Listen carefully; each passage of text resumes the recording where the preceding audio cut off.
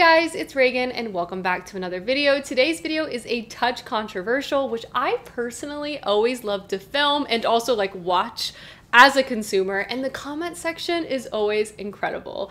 That's right, today's video is going to be the anti-TBR tag, aka popular books I just don't see myself reading. I did this video for the first time about 2 years ago and it just felt right for an update. I've come across new series I don't like and new releases that honestly just don't really pique my interest. Only felt natural to reapproach these questions with a new lens. I am going to be trying to include only new books, so I will link my previous video down below if you want to see some other answers I've said in the past. Before we jump into the questions themselves, this is just my opinion. If you love these books, these authors, that's totally fine. This is just my personal preference based on my own taste. So please keep that in mind as we go along. I will also link the original creator down below, but let's go ahead and dive right in. Starting out swinging, the very first question is, what is a popular book that everyone seems to be reading and loving, but you just have no interest in picking up? I actually have 3 books for this answer. I'm trying to,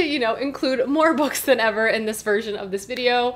And the first one is A Little Life by Hanya Yanagihara. This book is incredibly popular. I feel like it's all over Book Talk, all over YouTube, all over the real world. And I'm sure everyone has seen the reaction videos to reading the story. Basically, everyone is sobbing their eyes out, and it honestly just does not look like an enjoyable reading process at all. And honestly, I've just decided to remove this title. I know it's very lauded. I know it's won a lot of awards, but I just don't really see the point in reading something if it's gonna ruin my life. I'm not sure. I've just decided A Little Life is just too much for me. I just can't take that much emotional distress when I'm just trying to relax. Again, I totally understand why people want to read this. I know it's many of my friends' favorite books, but for me, it's just too much and I don't really want to put myself through that. I've also read some very fair criticism as it relates to this novel and the writing, so I am also keeping that in mind as well in my decision to not read it. But that's right, you're never gonna get a reading vlog of me reading A Little Life where I'm just sobbing for hours on camera. I just cannot. I don't think I would recover. That's really where I'm coming from. I don't think I would recover reading A Little Life. So I've just decided to unhaul it off my shelf and remove it from my TBR. Next up is They Both Die at the End by Adam Silvera. This is a really popular YA contemporary romance, and this one honestly just comes down to genre preference. I'm not really a huge fan of very emotionally intense contemporary romance fiction. Usually when I'm picking up romance, I like it to be light and fluffy, especially if it's set in a contemporary setting. Also, I've just been reading less YA these days, and I very rarely read YA contemporary now. I think the concept of this book is great. It's obviously super popular, but I just don't really think it's for me, so it's one I personally am gonna pass on. And the last book that I feel like is everywhere is The Spanish Love Deception. I feel like I have read too many memes of direct text pulled from this book for me to take this reading experience seriously. I think the concept of this book sounds super fun. It's basically a classic setup of a woman has lied about a boyfriend. She's attending her ex's wedding, and now she has to convince her kind of grumpy, mean coworker to attend this wedding as her fake date. I love the idea of it. I do need to read The Unhoneymooners, which is a book I'm interested in reading, but I've just heard too much direct text from this book for me to feel like it is a romance book that I personally would be interested in. Totally get why anyone would want to read this or love it. I just don't think, based on what I've seen, that this book would be for me. Next question is, what is a classic or classic author that you have no interest in reading? And for this, I'm gonna go with Walden by Thoreau, because I just recently learned that this is essentially a scam. So Walden is classically that famous tale of this dude going into wilderness, writing off society to find himself and become one with nature. But come to find out, this dude really wasn't even in the middle of nowhere. His mom was doing his laundry and cooking him food the entire time. And he was throwing house parties. He's literally the definition, some white dude doing the bare minimum and somehow receiving lifelong fame for it.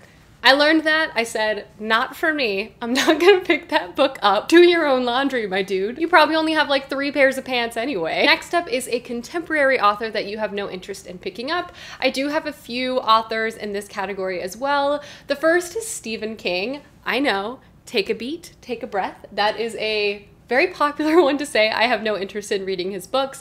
I will say there is a bit of an asterisk there. There are a few fantasy series of his that I do want to pick up, but I will say the majority and the most famous of his works, I literally physically am just not able to read because I am a scaredy cat. It has nothing to do with Stephen King, like as a writer, I just physically would not be able to take it. So novels like The Shining, Carrie, It, The Stand, Misery, the list goes on, would honestly just be too scary for me to read, and I would have nightmares for the rest of time. So I would love to be able to enjoy the spooky Halloween good time that Stephen King often provides in many of his narrative tales, but I am too much of a wimp. And that is why Stephen King is on my list. Next, we have Lee Child. This is an author that I don't see so much online, but he is a super popular author, and I'm really including it in this video for the sake of my mother, because my mom is a big reader too, but this woman loves a political international military thriller, and she loves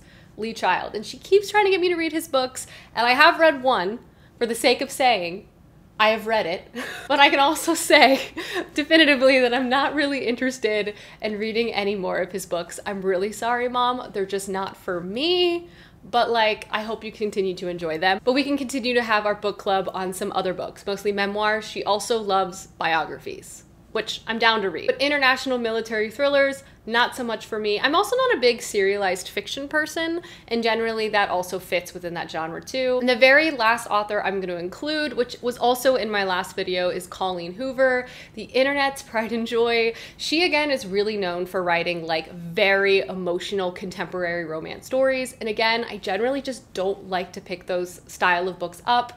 I really want escapism when I read romance, and if it's gonna be dramatic, I want it to be set in the past. I love light and fluffy. I just don't want to deal with like all of those issues when I'm just trying to read a romance story.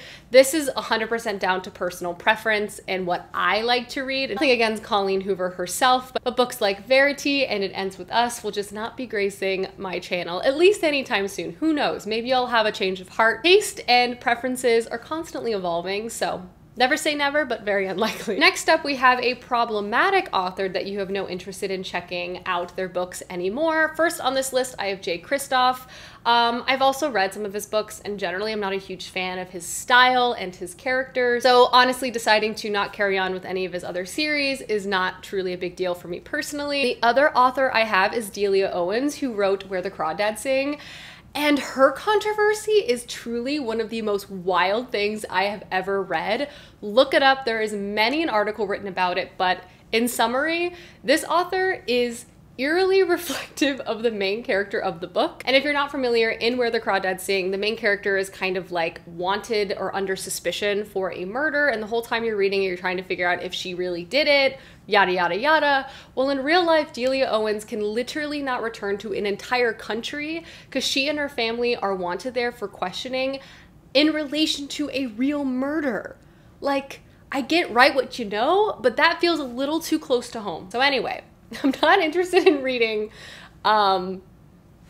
that book. So that's my other answer to this question. This question is, what is an author that you've read a few books for and just decided that they're not really for you? For this question, I have just a variety of authors I would describe as like my original like YA reads. These are some authors I read many, many years ago, and honestly at the time I didn't really love their books, and I really just don't see myself returning to either these series or perhaps their future releases. Again, things can change. If there's like an adult fantasy release, I'll probably check it out, but in terms of these series and any other YA editions, I'm not so sure I'm interested in. The first is Veronica Roth, who wrote Divergent. I actually have never even finished Divergent, not even at its peak popularity, because honestly it's just not really my style. I didn't love it at the time, and I have checked out some of Veronica Roth's like other works, and similarly I just didn't love them. And then the other author I would mention is Kiera Cass, who wrote the Selection series. Very similar story here. I read a few books within the Selection series many, many years ago and didn't really love it that much, and I don't see myself continuing on with this, though it has recently had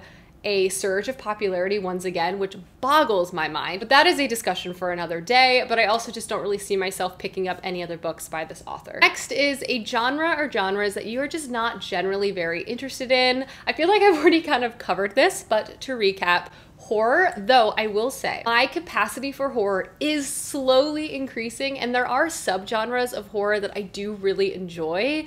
Things that are more suspenseful, kind of more atmospheric leaning, honestly historical, or just like a certain vibe, like gothic horror is something I can handle, but there are many books in the horror genre that are just simply too scary for me. So that is a pretty easy answer for me, but I really wish I could read more horror. It has nothing to do with the genre itself. It's just, I'm scared. Next is, again, intense contemporary romance.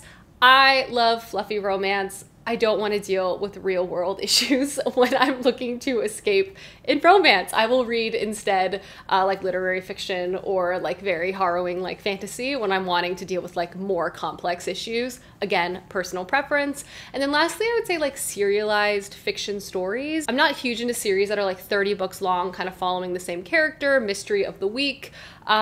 I have enjoyed some of these stories in the past, but I always find myself kind of falling off of that genre. And generally when I find out that a series is that long or could be that long, I usually don't start. It's like more of a deterrent than something that is appealing to me. Next is a book that you've bought recently that you will never read or plan to unhaul. And for me, I think most recently I would say Guild by Raven Kennedy. I started this book, but I ended up DNFing it and I will never finish the story. And I am looking to figure out like what to do with this particular paperback because I don't really want it on my shelf at all. I really did not like Guild. I thought it was very gratuitous and the trauma that it had on page. That being said, I did read book 2 and enjoyed it much more, so it's not a total diss against the entirety of this series, but for book 1, I did not enjoy it, and I don't particularly want this on my shelf. But if you're not familiar, this is like a fantasy romance series that is a retelling of King Midas. Specifically, this is set in a world where a king can basically touch things and turn them into gold, and our main character herself has been gold touched by this king, and he views her as his prized possession and keeps her prisoner. So that's kind of the setup of this fantasy romance world. The first one is just so dark. I didn't like it. It acts more as a prequel, but I did enjoy book 2. So that's what I'll say about that. And then next is a series that you have no interest in continuing. I have a few here. The first is the Kingdom of Flesh and Fire series by Jennifer L. Armentrout. I had relative hope for this when I picked it up. It's kind of a clever reimagining of the classic vampires versus werewolf situation, set in a more traditional high fantasy setting. But while the first one was like kind of boring, the second one was so boring. There's no plot. The same things happen over and over and over again. And when you pair that with very unlikable characters, it just, for me, did not land. I've been honestly having a really hard time finding like a fantasy romance sweet spot because I love like dramatic, angsty fantasy romance. It's one of my favorite things to pick up, especially when I'm feeling slumpy. But in my pursuit of this, I have read some books that just absolutely did not land for me, and this series is a good example of that. Next two will probably get me some distressed comments, so I understand a lot of people love these series, but again, personal preference. First, we have Game of Thrones, and this has nothing really to do with the series. I just simply have no faith it's ever going to finish, at least anytime soon. And I think my frustration with having spent so much time reading these books and then having such a terrible ending for the television show and then literally no progress, seemingly no progress on the book releases, I'm like kind of done with it. I'm like, I need a break from you. I need to take a step back. I am interested in the new TV show because I'm trash, but when it comes to this book series, I just don't even know what to expect. Like, is it ever gonna end? Obviously, if one day somebody actually finishes it and the entire thing is done, I will for sure check it out, but I really am not holding my breath for that either. So that's how I feel about that. And then lastly is a YA classic, and that is Shadow and Bone by Leigh Bardugo. I actually really enjoy Leigh Bardugo's writing, and I will read any new stuff that she releases. I loved Six of Crows series, I loved Ninth House, but I just didn't love the Shadow and Bone initial trilogy like when I read it way back in the day. I have thought about rereading it, especially because there has been some new releases kind of connected to that series, but there's just so many books to read, I just can't really bring myself to reread something I just thought was okay, and I'm not so sure my feelings would really even change upon a reread, so I've just decided to leave it as such and let this series go. And the very last question for this tag is a new release you have no interest in reading. The 2 books I selected for this shouldn't be too much of a surprise given that the authors have already been present on this list before. The first is To Paradise by Hana Yanagihara. This isn't even because of A Little Life. This is more to do with the fact that I've just heard not so great things about this book. This is a story that's structured, I think, into 3 parts. And I think the idea of it is really cool. It's like the same place through time, but I just hear like 2/3 of it are just not very up to snuff. There's one story that is really engaging, but the rest of the book just wasn't so great. And I've had many friends that I trust their reviews so much say the kind of the same thing to me. So for that reason, I've just decided to pass on this book. Again, not really connected to A Little Life, but I do know many people have picked this up and are planning to read it, but I just will not be one of them. And then the second book is Reminders of Him by Colleen Hoover. Again, I'm not picking this up for all the same reasons I've already explained as it relates to Colleen Hoover. I hope y'all enjoy it. I'm excited for everyone who's excited about this book, but it's just a release that I personally am not pre-ordering or am too excited about. But there are many other books that I have pre-ordered. In fact, my book hauls have been a little out of control lately. Alrighty guys, that is the anti-TBR tag. Please let me know down below a popular book that you personally have no interest in. I love reading the comments on videos like this. Just a reminder, this is just my personal preference and opinion based on my own reading taste. Nothing against these books or the authors I've mentioned in this video today, but I know that goes without saying. I hope you guys enjoyed this video and I will see you soon with another one soon. Goodbye.